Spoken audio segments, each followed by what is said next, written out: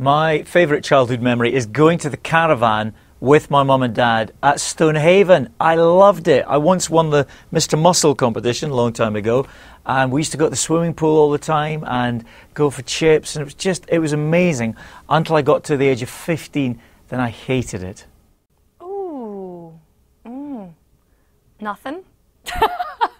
No, probably I've got a bit of OCD, so everything has to be quite regimented, on time, precise, and sometimes they just think, oh, loosen up a bit. But I can't help it, but I know they love me, really. My wife finds most annoying about me the fact that I am very, very juvenile and infantile, and she really wants me to grow up, and we both know that's never going to happen.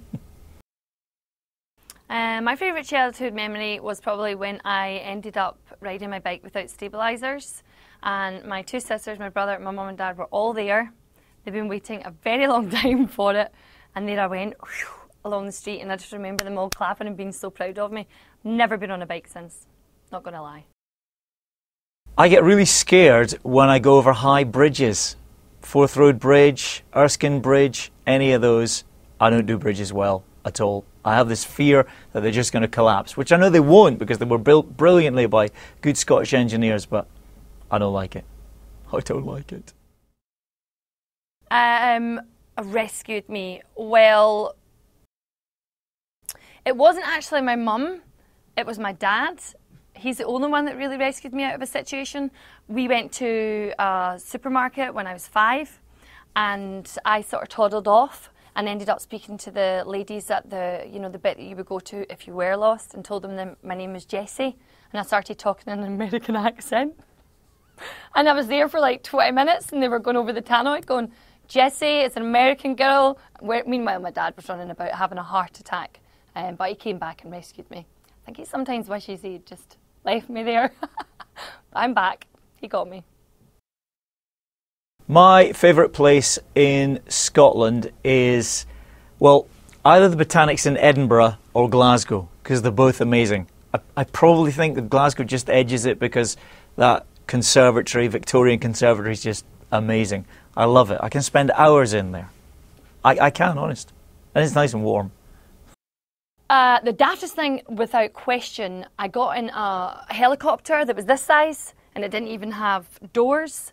It just had those levers that you would pull down. I went up 8,000 feet, and I jumped out. I thought I was going to die, but I made it, and it was the best thing I'd ever done, and I will never do it again. But I'll let you into a little secret. Robin Galloway will. I'm quite happy with what I've done in life. I've done quite a lot.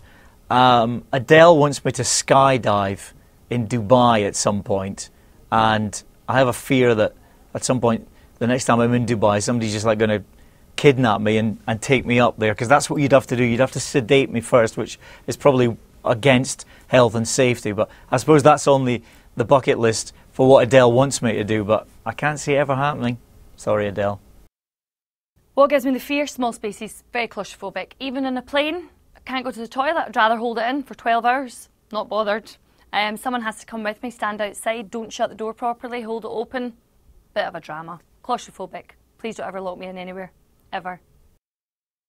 I think that I am the stereotypical dad, the stereotypical embarrassing dad, but I know that my son Miles, who is also a DJ in Dubai, he actually once described me as his hero, which got me quite emotional. Didn't really expect that, so thanks, Miles. Probably the other two hate me, but...